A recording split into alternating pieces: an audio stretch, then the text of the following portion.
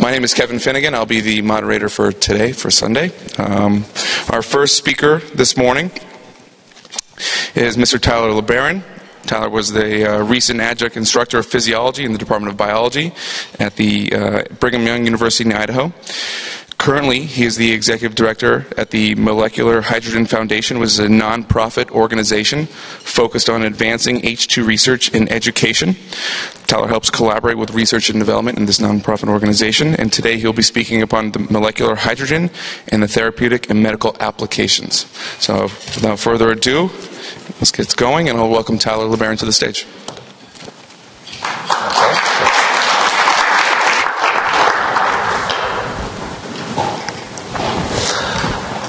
Good morning, ladies and gentlemen. I'm glad to have the opportunity to be here this wonderful Sunday morning. It's bright and early, and one of the earliest things there were in development was hydrogen, the first element of the periodic table, and so that's perfect right for our talk. So, first off, what is molecular hydrogen? Well, here's the molecule here. It's two hydrogen atoms that are bound together to form the molecule molecular hydrogen. It's the Hindenburg. It's the hydrogen gas. We have talked about hydrogen gas as an alternative energy source for many years, using fuel cells. It's 3 times more energy dense than gasoline. So that's where most of the research of hydrogen has been. However, recently, hydrogen gas has been shown to be therapeutic and medicinal.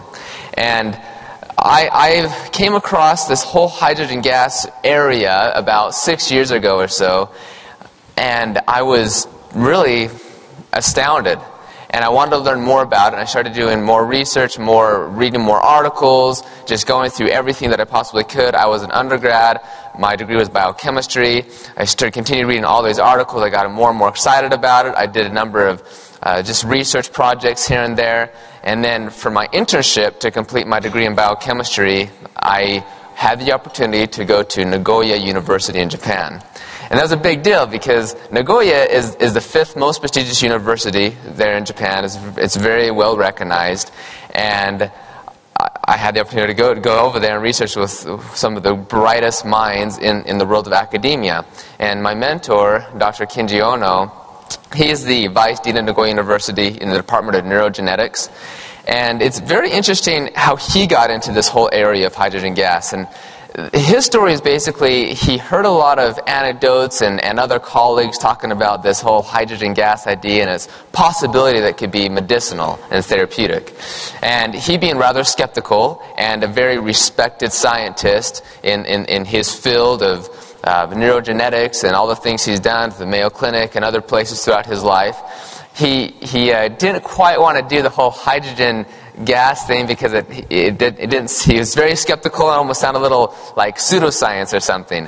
And so what he decided to do is do an in-house study where he was going to see the effects of hydrogen gas on Parkinson's disease. So he took rats and injected them with a toxin to induce a Parkinson's disease in them. And then he had, in a controlled trial, he had some of the rats drink water that contains dissolved hydrogen gas, and of course the other rats just drink normal water.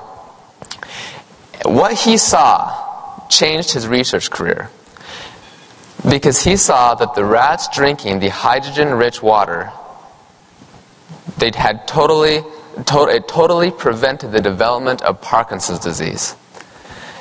So when he saw that with his own eyes in his own lab, that totally changed research career, and now he is focused entirely on trying to elucidate what the underlying molecular mechanisms and primary targets of hydrogen gas is.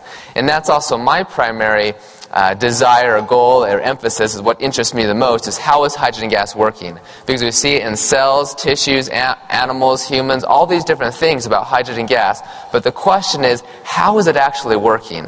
And those answers remain elusive. So in this presentation, I'm just going to briefly give you an overview of hydrogen gas and its medical applications, what we've seen so far, how it can be used, and that should help you in your practice and how maybe you can use it.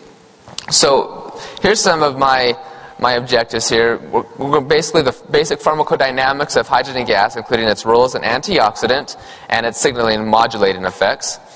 therapeutic and potential of molecular hydrogen in medical and clinical applications, and the shortcomings and weaknesses of conventional antioxidants and how hydrogen gas can overcome them. So right now, molecular hydrogen has shown to have therapeutic potential in over 150 human and animal disease models. The last count is actually closer to 170 different human and animal disease models. And essentially every organ of the human body, the spleen, the pancreas, the brain, the heart, the testes, the placenta, and we'll talk about more of these in detail. The number of research articles on molecular hydrogen are also growing exponentially. It really started about 2007. And the reason why is because, there's lots of journals and more popping up these days. But journals, as you know, in the peer review are tiered at higher levels, and this is generally based on its impact factor. In 2007, there were about 50 articles that were published on the medical effects of hydrogen gas and its potential as being therapeutic. But no one really took a lot of interest. One of the first articles was in 1975 by Baylor University and Texas A&M showing that hyperbaric hydrogen has a marked regression of tumors, melanoma tumors in mice. And there's a couple other articles here and there, but not a lot of interest. And really, when you think about it, how do you really apply hyperbaric hydrogen to your normal patients? Hydrogen gas is extremely flammable. It's a safety issue. So it wasn't really practical. However, what happened, there were only 50 articles or so around 2007, but in 2007 there was a groundbreaking article published in the journal Nature Medicine, which, as you know, is one of the most prestigious, highly respected journals. It has an impact factor in around 30 or so. And when the article was published in there, which has been cited hundreds and hundreds of times, that really took the biomedical research area and scientists by surprise, and now research has just grown exponentially to now there's actually around 600 different articles that discuss its therapeutic application. It's not just in Asia, but also here it's growing in the U.S.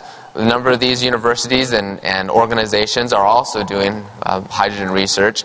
You see NASA, some of them are actually looking into using hydrogen-rich water. You can take the gas and put it into water, and the astronauts can drink that to protect them from radiation damage during space travel. So lots of easy uses. At Loma Linda University, this is an article that was published in 2013 by Dixon and colleagues. They say that hydrogen has marked therapeutic potential to help with the top 8 out of the 10 fatality-causing diseases listed by the CDC. It's remarkable what we're finding so far.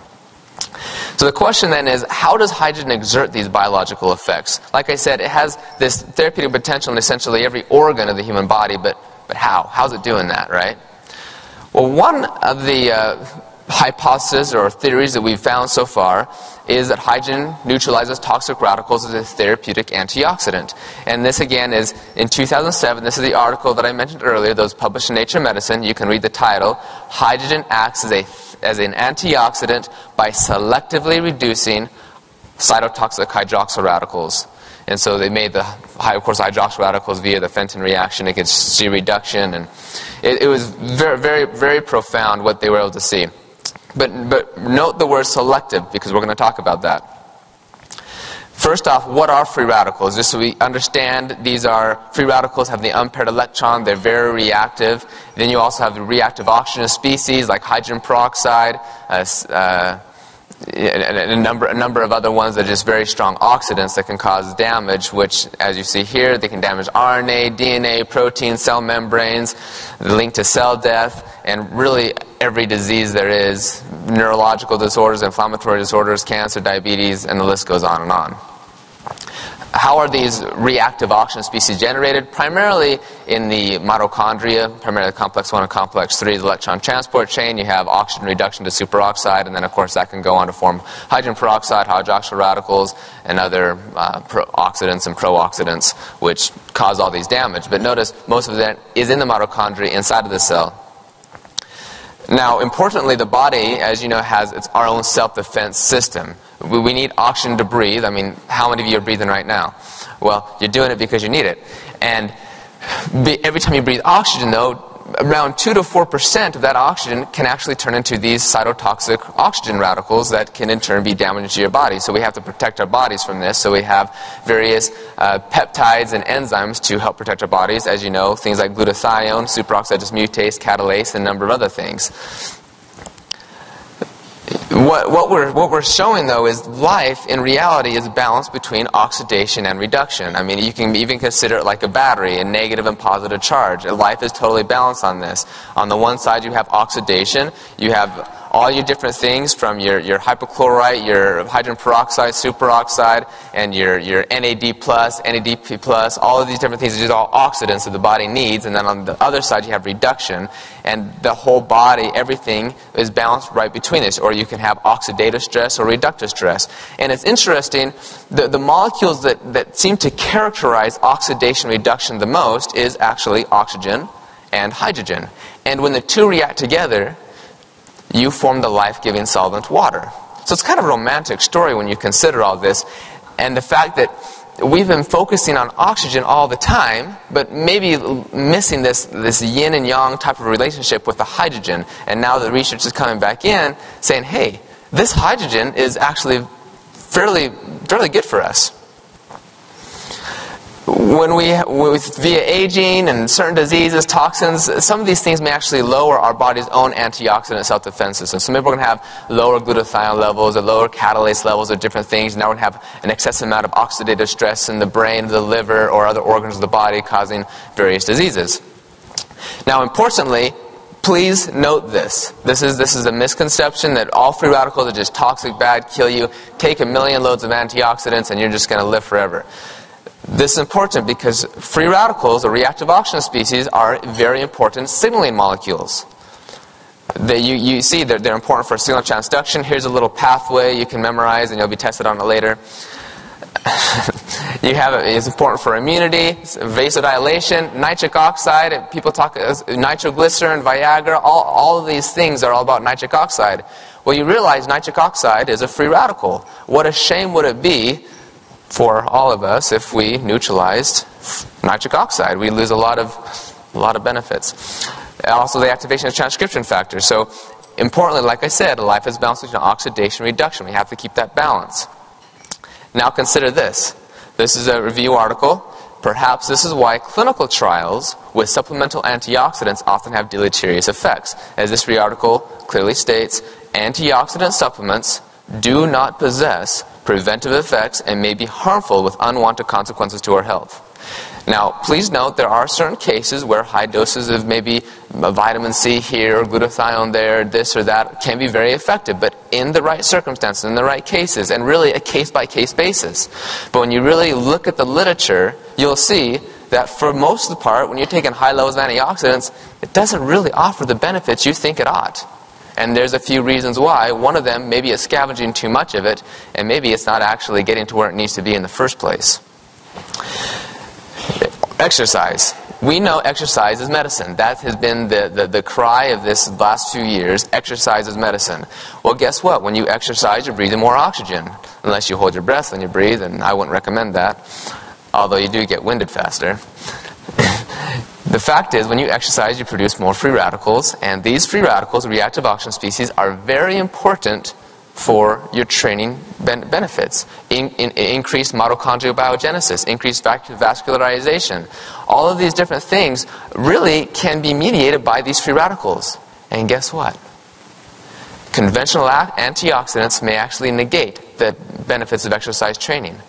They've shown studies of people taking high doses of vitamin C, for example, that can blunt the improved insulin sensitivity after a bout of exercise. Or maybe a 10-week exercise program with endurance training.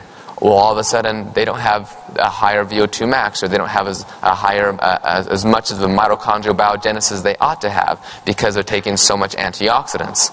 So all of these things are very important to consider with patients with chronic diseases who may be suffering in their cells oxidative stress. Consider this, that in the cell, there's a new article published, I think in Science, that showed that you can have a cell that in one compartment, say the endoplasmic reticulum, which, you know, that's important, the ER is important for protein folding, right? And protein misfolding is like, what is the cause of aging and everything? Well, guess what?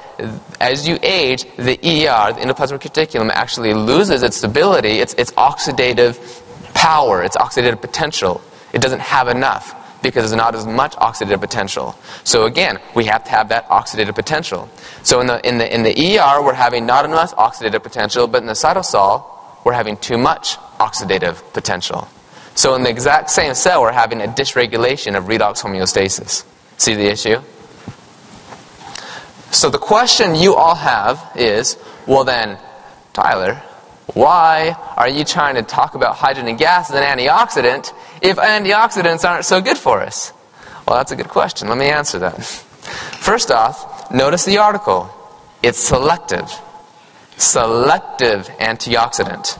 It's really only going to scavenge the most cytotoxic or cell-damaging free radicals, such as the hydroxyl radical. Okay?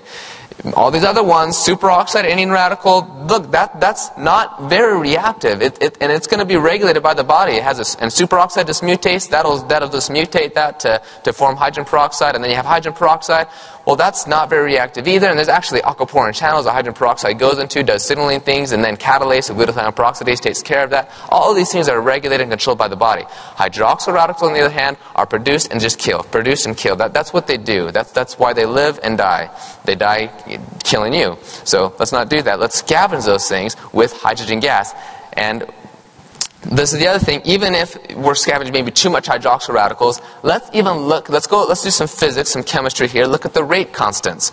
Typical radical reactions are on the order of 10 to the 10th. You see the hydroxyl radicals to form hydrogen peroxide, 10 to the 10th. The rate constant of all these ones are about 10 to the 10th. Notice the last one. Hydrogen gas against the hydroxyl radical is 10 to the 7th, 3 orders of magnitude lower.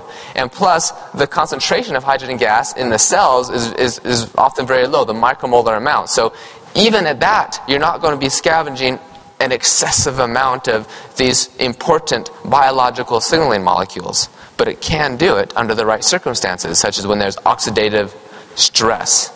Not just oxidative things going on, because again, that's key and essential to our whole being. Now, this is a very important slide. And I'm going to talk about each one of these points. Please note what hydrogen gas is and how it's more beneficial than your conventional antioxidants. First off, we have rapid diffusion. Hydrogen gas is the highest diffusivity of all gases, really of anything. Okay?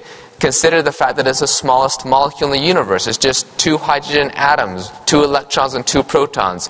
It's neutral, so therefore it's hydrophobic. Well, we know that if it's hydrophobic or neutral, it's going to be able to get through the cell membranes very easily, as opposed to other antioxidants that maybe are lipophilic. And there's no byproduct, it's just water. As you know, the hydrogen gas reacts to hydroxyl radicals, and the byproduct is water. We're going to talk about that in a little more detail. Let's look at this slide here. We have the big red thing there, that's the hydroxyl radical, and then we have the little blue dot, that's hydrogen gas. Notice where those big bang little red things are. Those are inside of the cell, the nucleus, the mitochondria. Okay, that's where those are at. So that's where we have to get those antioxidants. Well, let's look at the blue diamond. Those are hydrophobic antioxidants. If they're hydrophobic, they're fat soluble. Therefore, it's going to be a little harder for them to get in the cytosol of the cell, where it's more of this aqueous, water-soluble things. So the thing like vitamin E, that's going to be where? In the cell membrane. It's not going to want to go into, say, the nucleus or go all the way into the mitochondria. You see the problems? So therefore, it's not really going to get to where these hydroxyl radicals are being produced in complex 1 or 3 or in the TCA cycle of succinate dehydrogenase or things. The other problem is hydrophilic antioxidants. Okay, so how are you going to go through the cell membrane? Because remember, that's made out of fats. Well, now we have to have various transporters and all these different things. It changes the whole rate constants of getting the vitamins to the radicals where the problems are actually taking place. So now maybe we can see how we're causing reductive stress in some places and a continuation of oxidative stress in other compartments. Whereas hydrogen gas, smallest molecule. It's hydrophobic, it's neutral. So it can diffuse through all these subcellular compartments, the membranes, the blood-brain barrier, testis barrier, placental barrier, all these things very easily, where it can actually react with these hydroxyl radicals and convert them to water, which is, the last thing, that's the byproduct is water. Think about it. When you have something like vitamin C, if vitamin C donates its electrons, it's not vitamin C anymore. It's an oxidized form, right? And so now the body has to rejuvenate that, which is going to be use up NADPH equivalents or glutathione or other things. It's got to metabolize it. It's got to eliminate it. It's got to do something, or else now that could be a potential toxic pro-oxidant or of some byproduct or whatever. The body's got to clear it, right? Versus hydrogen gas, it's going to react with these hydroxyl radicals, and the byproduct is simply water. I mean, some people even drink that stuff.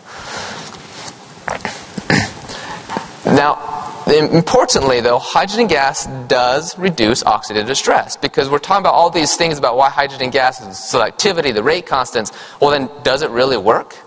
And what I did is, like I said, there's over 600 articles now. I've read every single one of them, and I've gone through, and I've done all this stuff, and I just took some of the neat things, and I kind of prepared this table. So here we see markers of oxidative stress. This table comes from cells, from tissues studies, from animal studies, and human studies. And this is where hydrogen gas can do its thing in the right conditions, in the right cases. Remember, if you have normal MDA levels, which is malondialdehyde, which is a marker of oxidative stress, hydrogen gas is not going to reduce it. It's not going to do it because it's a mild reductant, and you don't want to reduce oxidative stress more than you need to, okay? So, markers of oxidative stress, these are very common markers. MDA, T-bars, 8OD, HDG, the marker of DNA damage, all of these different ones, hydrogen gas showing it can reduce oxidative stress. On the other side, check that out, markers of antioxidant status.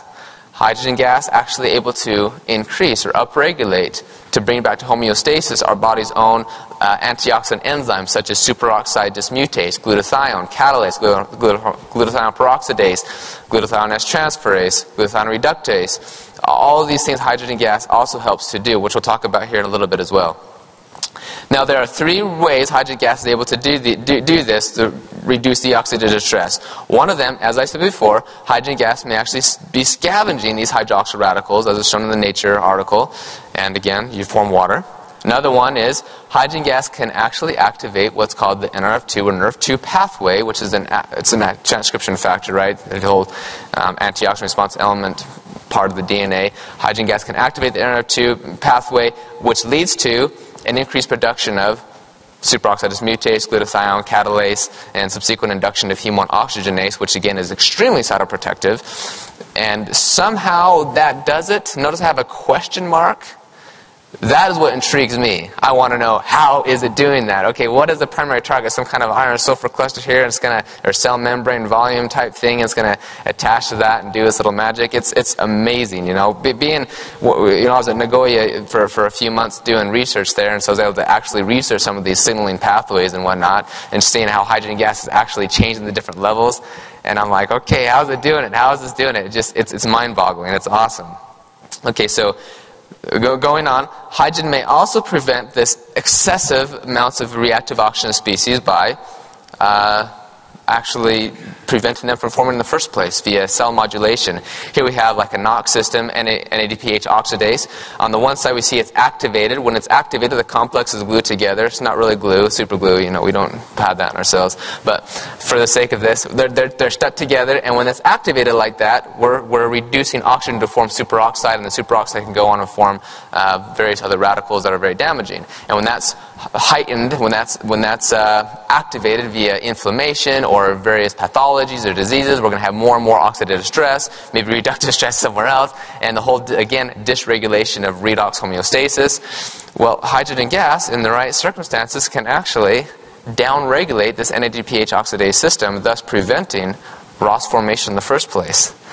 Now, don't we say prevention is better than better than treatment? Well, here's hydrogen. It's a smart guy. You know, it's simple, humble, but you know, it's doing what it does best. Now, importantly, though, the antioxidant activity may not fully answer why H2 has so many benefits, because the fact is, when you take hydrogen gas, well, you're going to exhale most of it out of your breath. It's not going to be in your system for days and hours and whatnot. It's going to be cleared very rapidly. So why isn't then you can take hydrogen gas through drinking hydrogen-rich water or inhalation or something, and yet still have these cytoprotective effects hours or even days later, this residual effect? Because if hydrogen gas is not even in the cell, then how is it scavenging those hydroxyl radicals, right? So there has to be something more to this. And this is, again, where I get really excited, so bear with me if I start doing, jumping up and down. First off, H2 may actually acting as some sort of novel signaling molecule. And the reason why is because under the right conditions, hydrogen can alter the levels of activities of over 200 different biomolecules. I got 200 biomolecules. I just went through a bunch of articles, and I'm like, okay, that's a transcription factor, that's a protein, and this is not mRNA, remember, because you do, RT-PCR or something, you have different, mRNA levels or whatnot. That doesn't actually account to like your Western blot of an actual protein. So these are all things that have been altered on the protein level, which is what matters. And hydrogen gas is able to upregulate or to downregulate over 200 of these different things. How? I don't know. But when you compare this hydrogen gas, because it is a gas, to other gaseous signaling molecules, and this is very interesting. Let's talk about nitric oxide. Nitric oxide, it was a signaling molecule, but before that, in the 80s or 70s, this time, they knew that there was this vasodilating active thing. It's called endothelial vasodilator, and they didn't know what it was. They just knew it was some agent. Somebody proposed that it was a gas, nitric oxide, and what happened? He got laughed at, and he ridiculed and everything, because the gas can't do that. Nitric oxide, no way, no way. And guess who won the Nobel Prize, right? 1998, he got the Nobel Prize for showing that, yes, indeed, it was a gas that was doing this. And subsequently, he found other gas-associated molecules, such as carbon monoxide, which is very toxic at high levels, but extremely therapeutic in lower doses. And our body actually makes carbon monoxide through a heme-1 and different things. But we see here, this is my little graph I prepared for you. This is why it's so elusive when you consider hydrogen sulfide. You can see the chemical structure. It's polar. We know the mechanisms: S-sulfhydration, protein, the cysteine, etc. We have nitric oxide. Well, it's very polar. It's a radical. And we know its mechanism: nitrosylation. It binds to the iron on the guanylyl cyclase. Carbon monoxide. One of the targets, like hypoxia disciple factor 1 alpha, heme 1 oxygenase. We see these mechanisms, we see the chemical structure, how it's going to interact with these different moieties of the cell or different things. However, hydrogen gas is nonpolar, it's neutral. So how is it working? What are the mechanisms? And as you can see there, that's how it's working. These question marks. When you have a very good microscope and you look in there, you start to see these question marks in there. And that's what I feel like sometimes. So really, this is what it is. How is hydrogen gas doing this? Who knows how many pathways or whatever it's doing, or maybe it's just master regulators and drivers that are then in turn inducing all these things. So hydrogen gas is altering these things indirectly, not directly. Which ones that are affecting directly? I don't know. We're getting closer. And I just had a talk with a Japanese scientist a few days ago. We talked over 2 hours, and he has some studies he's been doing. We can't disclose it at this point, but we're getting closer, and it's exciting. I'm getting ready to jump a little bit, so I'll just move on before. Okay, so the fact is, we know that hydrogen gas is working. We've seen tons of studies. It's awesome. It's amazing. We know. We don't know how it is working, and I have an idea. Maybe it's a romantic story, and we like romance and stuff. So I decided to give. Well, maybe here's the reason why it's working, and here it is. Perhaps the reason H2 exerts a biological effect is because H2 has been intimately, it's romantic, intimately involved in the origins of the universe, the genesis of life, and the evolution of eukaryotes, so your plant animal cells. Check it out. So, at the very beginning, hydrogen was involved in the origins of the universe. And one of the famous astronomers, Harlow or something, he said, if God did make the world in one day, that word would have been hydrogen. I just thought that was interesting when you consider the whole thing about hydrogen. It is the father of all the elements. The Big Bang 14 billion years ago, and then we get hydrogen and all the other molecules that are elements of the periodic table. So we should thank hydrogen for that. Then we have the next part. Hydrogen was involved in the genesis of life. We even go back to the famous Stanley Miller experience in science back in 1953. Hydrogen gas is one of those molecules there that was involved in the production of the various base molecules of life. And the hydrogen gas could come from this, reaction with iron, a hydrogen sulfide, form hydrogen gas. We have this picture here, which is also shown here. Deep sea hydrothermal vents from the ocean, where life likely originated from, will actually may have served as an energy source to these chemolithic autotrophs. That hydrogen gas has these electrons, is very energy rich, so these enzyme complex, whatever, eventually could develop the ability to extract those electrons out, this hydrogenase activity, forming the first life, the first types of prokaryotes and whatnot. And very interesting, an article in Science in 1975 said, the last common ancestor of life also metabolized hydrogen for energy, thus again suggesting its involvement in this entire evolutionary process. This is interesting. Many of us have heard of these, natural healing waters and all this kind of hocus pocus stuff. Actually, some of these waters have been documented to have potential therapeutic benefits. And when you go back to the waters, and some scientists have gone back there and they've actually tested these waters to see what's in them, and guess what they found? Hydrogen gas. Now, hydrogen gas could be in the waters via maybe anaerobic bacteria or basalt catalyzed reaction from the various metals in the water, but some of these waters contain small amounts of hydrogen gas. So it's pretty interesting. And now, let's talk about how natural or safe hydrogen gas is just for a little bit. The fact is, every time we eat our fiber in our meals and our foods and vegetables, the bacteria in our intestines, and you know the story, bacteria is like extremely important. It's like been going on for decades now about how important this bacteria is for us with microflora. One of the reasons why is because of when you eat your fruits and vegetables, or fiber, non-digestible carbohydrates, you're producing hydrogen gas, and you're getting as much as 10 liters of H2 per day, and you have a higher breath ppm. And so therefore you have micromolar levels of hydrogen gas. So therefore you have a basal level of hydrogen gas in your blood since the dawn of time, if you were alive back then. Now, this is so hydrogen gas from your bacteria does indeed have a therapeutic effect. In fact, in 1988, based upon the redox potentials on the Nernst equation, hydrogen gas was suggested to be an antioxidant from the bacteria. And in 2009, it was confirmed by a report from the Forsyth Institute in Boston, Massachusetts, and the University of Florida. This is an awesome study. All they did is they took these, it was just rodents or rats, and they of course had bacteria, the E. coli, with what's called the hydrogenase enzyme that could produce hydrogen gas. And when they give lactulose, which is a non-digestible carbohydrate, the bacteria metabolizes that lactulose, produces an obscene amount of hydrogen gas, and all these benefits are seen, protection to the liver.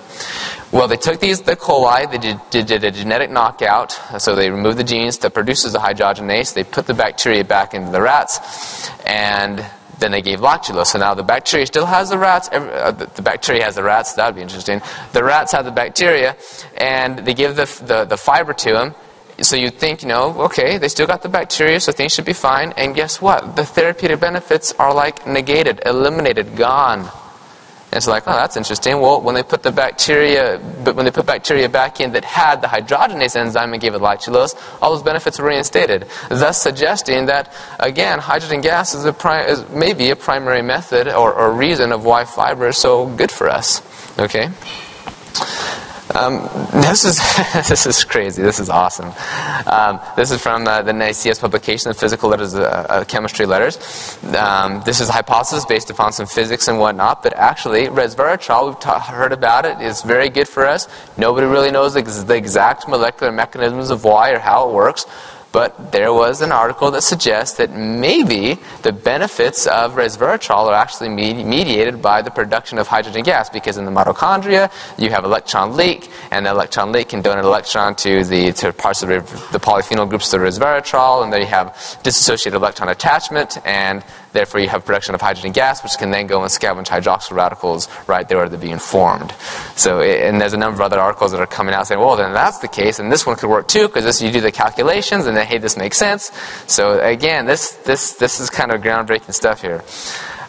So method of administration, we have, of course, you do hydrogen-rich saline, so you have saline, and you full of hydrogen gas in there, and they've done studies on that.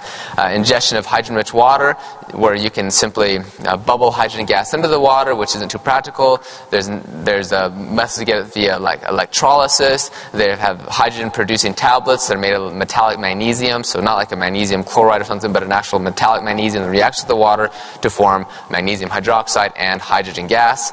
And many people have been using that with remarkable benefits. Well, they put the tablet in the water, and people can do like a 1 tablet a day daily maintenance. And for you practitioners, if you have looking for somebody with pathology and whatnot, they can take another 1 or 2 or 3 or 4. The DRI of magnesium is 500 milligrams, and most of these tablets contain around 50-55 milligrams of magnesium or so. So you just put it in the water. If it effervesces, produces a ton of hydrogen gas, and the patient can drink that, and you start seeing a lot of benefits. So it's pretty easy to administration. And then, of course, there's inhalation of hydrogen gas. You know who that handsome guy is? Not that he's handsome, but who's judging? But it is me. I lectured in, I gave a talk in Beijing at the Biomedical Hydrogen Symposium. No, actually, I was there earlier in Shanghai. That's where this was taken at. I was meeting just with the company. They wanted to talk about hydrogen research and different things. And they have this machine. This is a big daddy, you know. And they have these various medical clinics there in China, and people go in there and they inhale the hydrogen gas. And it's amazing the things that they have found. They've collected over 20,000 patients worth of data, case study after case study after case study. I met a woman. I saw a video of her first, and the whole thing about her. But then I actually met her when I went to do my inhalation therapy, because I'm actually 55 years old. If you didn't know, but I've been doing hydrogen for a while. So when I went to do this inhalation, and I got to meet her, and what happened with her is she got a stroke. That's the unfortunate part, but there's good news. She had the stroke. They had the brain imaging, and it was just totally messed up. She was actually paralyzed like a lot in her left side of her body. Couldn't really move her left hand. Couldn't walk, or do very much stuff. She immediately started hydrogen inhalation. And within a few days later that week, she regained mobility back. She could walk up the stairs all by herself. She could move her left arm. And there's case after case after case of people who are like in a coma, ready to die, take them off oxygen, all of a sudden put them on hydrogen inhalation therapy, and they wake up a few hours later, start doing better. I mean, it's just like, I don't even believe this stuff, but it's like right here, and there's so much empirical evidence. I'm like, okay, this is awesome. I believe the Chinese FDA just gave the FDA clearance, the medical approval, so they can sell to medical hospitals there in China. So it's enormous, all the amount of research, things that are going on at very high levels. Now let's go to just some of the studies so you can see what are the studies actually showing. First I want to compare the superiority of hydrogen to other antioxidants. Here we have the long-term treatment of hydrogen-rich saline abates testicular oxidative stress induced by nicotine in mice. It's an epidemic. People using tobacco, smoking, and that causes testicle problems. And if you want those and save them, then this is a good option for you. If we compare this to other antioxidants, so this is very powerful. On this far graph, we have T, which stands for Tyler. No, it stands for testosterone.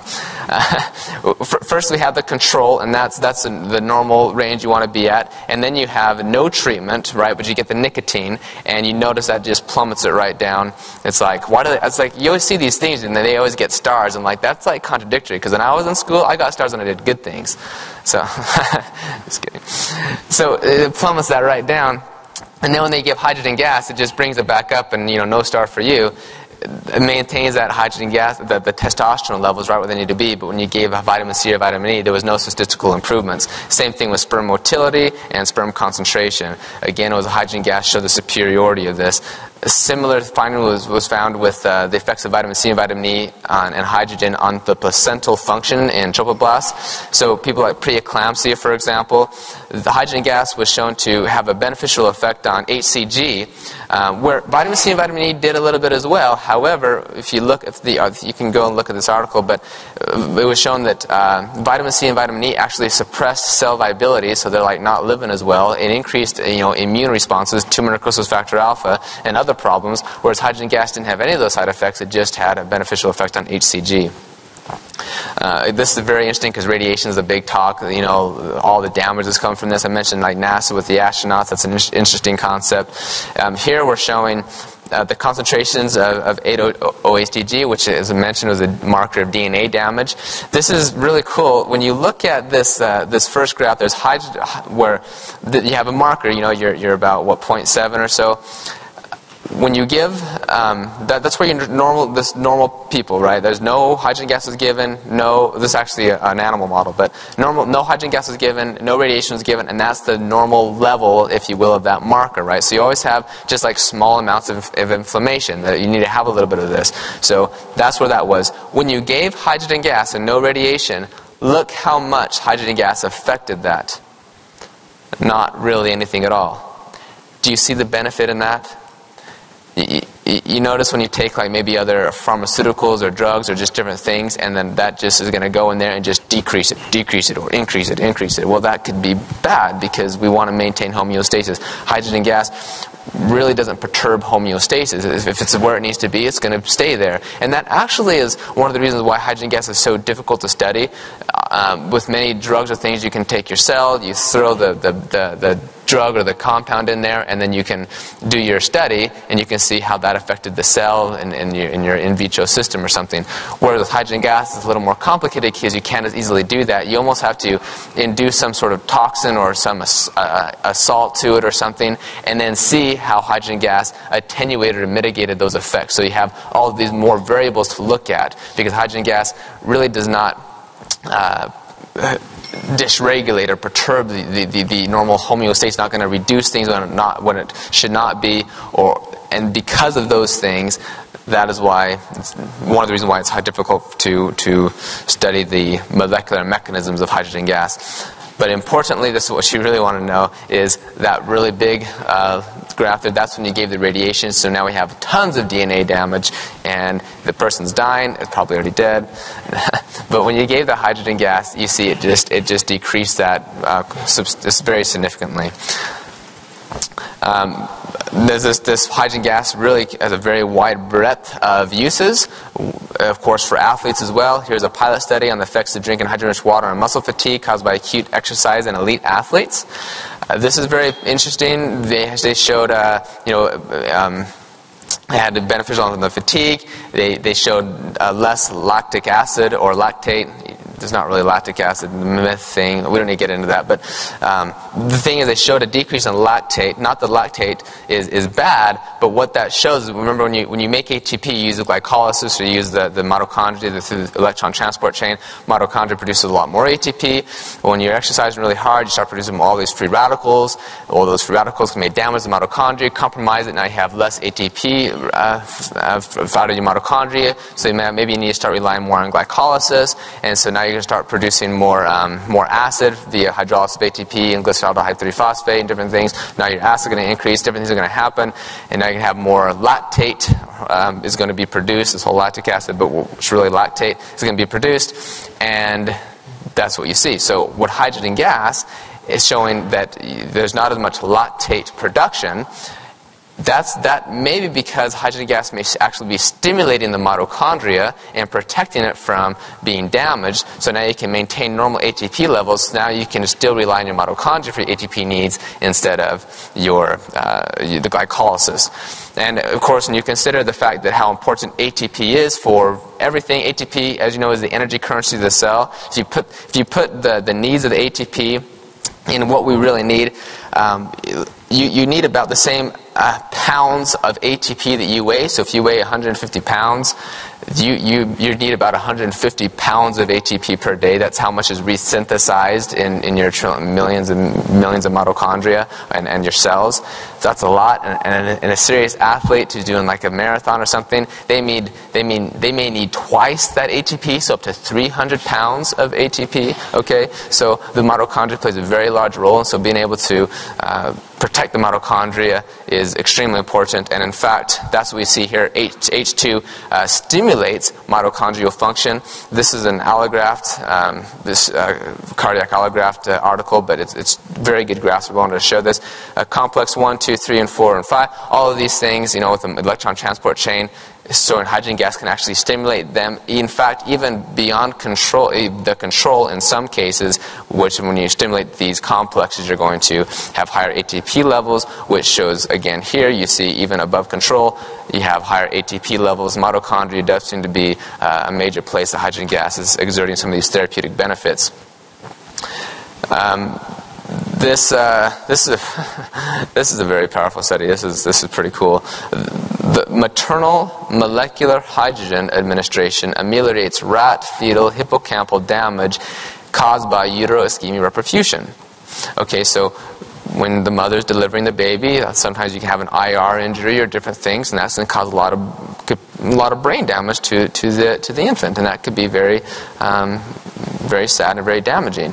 So look at these graphs. Here we have the sham, and that means, you know, the delivery went perfect, everything was totally fine, and then you have the IR, the ischemia reperfusion injury, and you notice on the x-axis the degenerated cells are just, you know, very high. They just really go up there because you have this IR injury. Now, then you can have the mother drink the hydrogen-rich water, because you can't really have the baby drink because it's in the stomach, and that'd be kind of awkward. So the mother's actually drinking the hydrogen-rich water, and maybe because, again, hydrogen gas is so small, it can just penetrate the placenta and everything very easily. But look what happened. When the mother drank the hydrogen-rich water and the IR injury was given, it made it as though it's like the IR injury never happened. And when I saw that, I was like, yeah, I don't believe it. But actually, you see the third author, Ono K, gets Kinji Ono, and he's my guy in Nagoya University, and I trust what he does immensely. So I was like, okay, it must be true, but I'm still going to call him on it. It's a remarkable some of the things that we're finding. This is, again, I'm going to go through just a couple abstracts, look at the title a little bit. Hydrogen supplemental air, so again, we have air inhalation, actually can reduce the changes of pro-oxidant enzyme and gap junction protein levels after transient global cerebral ischemia in the rat hippocampus. So again, back to the neurological issues. This one here showed have the expression of COX-2 and the connexins and proteins were actually upregulated, while the neural nitric oxide synthase, which can cause a lot of damage if that's too high, was actually downregulated after 3 days after the injury that was given. So hydrogen gas, again, helpful in this area. Molecular hydrogen in drinking water protects against neurodegenerative changes induced by traumatic brain injury. This is from the University of Washington and Wisconsin and a couple organizations. This is an amazing article. It's still kind of difficult to believe, but these are pretty good researchers. But they found that hydrogen gas is really was protective on the mitochondria and the ATP production, and actually they suggested that hydrogen gas could actually increase ATP levels via what's called the Jagendorf reaction, which is interesting. It's in the mitochondria. It doesn't really rely on the electron transport chain. We don't need to go into that, but it's pretty interesting what we're finding here. The oral intake of hydrogen-rich water ameliorated chlorofluorous-induced neurotoxicity in rats. That's just an organophosphate, a normal pesticide, and it's a big deal. Are these pesticides hurting us? All this kind of stuff. And I guess there's some debate about that, but what we see, those hydrogen gas can actually offer some protection against the neurotoxicity caused by this stuff. In this article, it did so by activating the acetylcholinesterase activity, which again is difficult to believe because that's already has the very high K-cap. But I actually talked to the researcher who did this when I was in Beijing, and I talked about her results, and she went on about them. And she did numerous experiments, and I was like, oh no, but they're really going after this stuff, and regardless, that was her kind of mechanism of how it's working. Regardless, though, hydrogen gas was protective in this area. Here, hydrogen-rich water protects against ischemic brain injury in rats by regulating calcium buffering proteins. So again, we have this whole brain injuries and things, which again is a huge issue these days. Hydrogen gas is very neuroprotective. This is awesome. Hydrogen-rich water ameliorates amyloid beta-induced neurotoxicities like Alzheimer's, for example. This is through the upregulation of SIRT1 FOXO3A by stimulation of AMP-activated protein kinase SNK and MC cells. So that's awesome because, of course, the SIRT1 protein is it's okay, I understand. It's awesome now. here, hydrogen-rich water improves neurological function through the attenuation of the blood-brain barrier disruption in spontaneously hypertensive-prone rats. So that may be one of the reasons why hydrogen gas is also effective. It can help attenuate the blood-brain barrier, and we know it's a big thing when you have a disruption in that via hypertension or drugs or what have you. Hydrogen gas may be able to ameliorate some of those things. Oral hydrogen water induces neuroprotective ghrelin secretion. Ghrelin, the hunger hormone, right? This is very interesting. You've heard about the benefits of fasting before, the intermittent fasting and different things of this nature. Well, one of the reasons that fasting is beneficial for you is because you increase ghrelin. And ghrelin acts as a second messenger, is extremely protective, neuroprotective, has lots and lots of benefits. So one of the reasons that fasting is good for you is because you have ghrelin. Well, one of the reasons drinking hydrogen-rich water is good for you is because you also enact gastric ghrelin secretion, and that ghrelin in turn acts as a second messenger to go and help different parts of the brain. And actually in the Parkinson's disease studies that I've talked about and I'll talk about again, it was most likely ghrelin that acted as a second messenger to offer that cytoprotective effect of the substantia nigra even more so than hydrogen gas. Hydrogen gas did so indirectly via the second messenger ghrelin. And here it is right here. Pilot study of H2 therapy in Parkinson's disease, a randomized double-blind placebo-controlled trial. This is a 48 trial they did, and awesome results. And of course, I've heard of, there's anecdotal case reports with people taking like the hydrogen-producing tablets. They'll put them in the water in people with Parkinson's disease. Often what I would say is it's not going to give a reversal of the Parkinson's, but maybe a better quality of life, maybe decrease the aging that's going to occur, or the downward spiral that generally occurs in Parkinson's disease. However, I've heard quite a few reports now of people who are taking the hydrogen, that they're have the symptoms. You can see they have the symptoms, and then after a few weeks or whatever of them taking the hydrogen, they totally don't even have that anymore, and they wouldn't be diagnosed as having the Parkinson's disease. So I guess in some cases maybe it is possible to have these types of reversals. Hydrogen-rich water enhances the 5-FU, which is a chemotherapy drug, inhibition of colon cancer.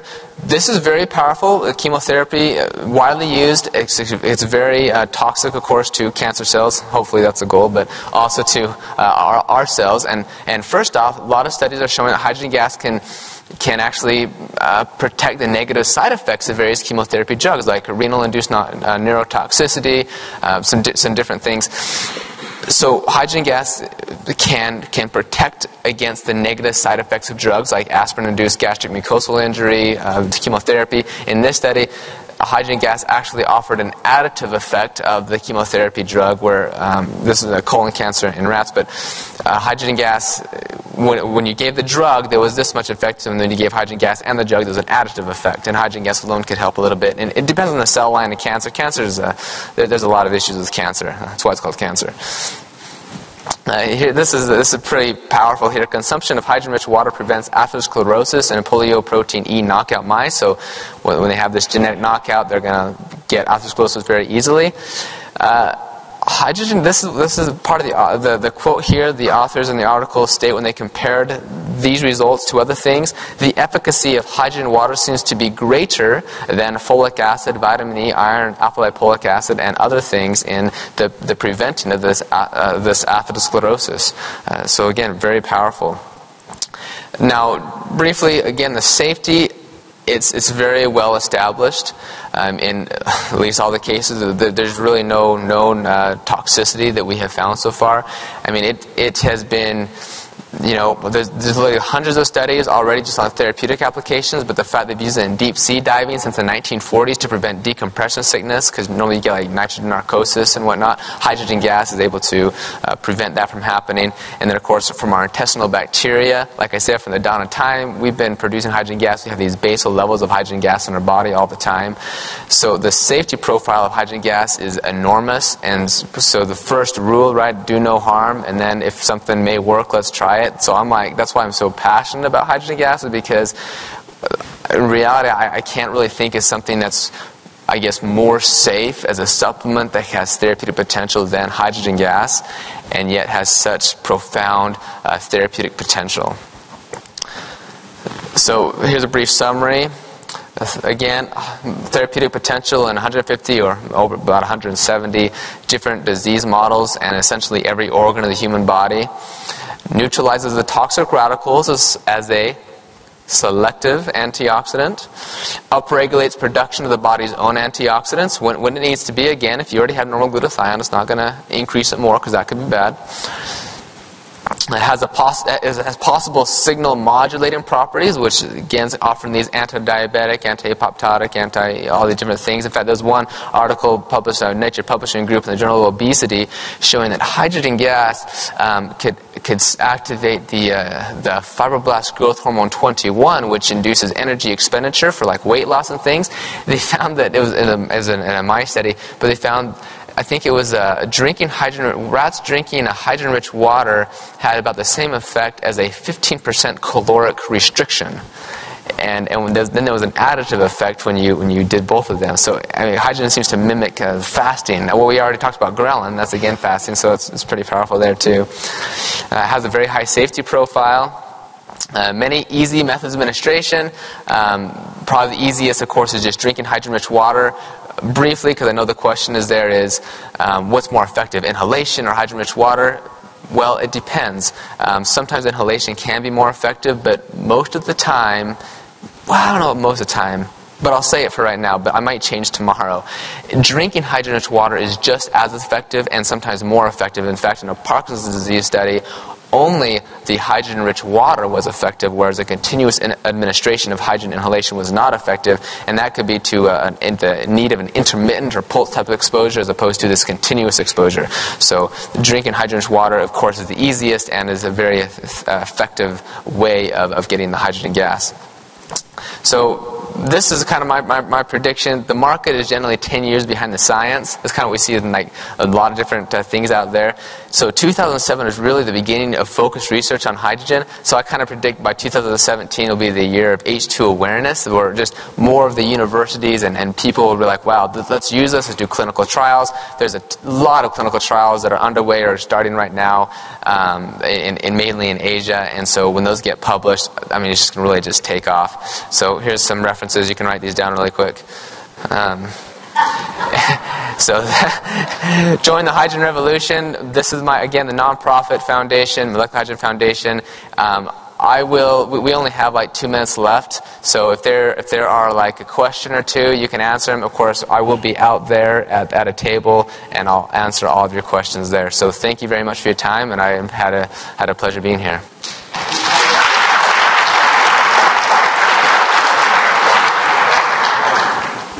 Side effects.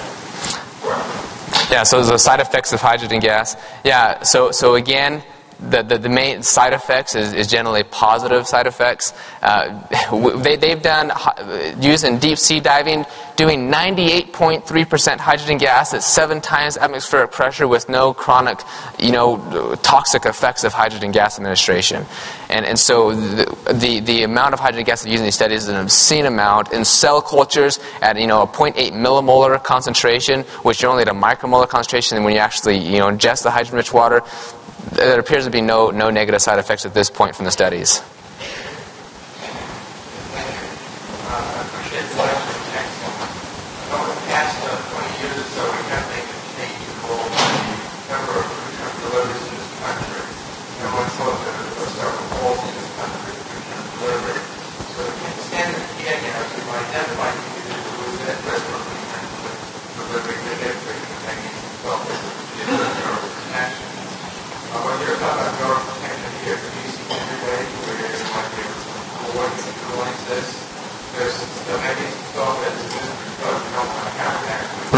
Right.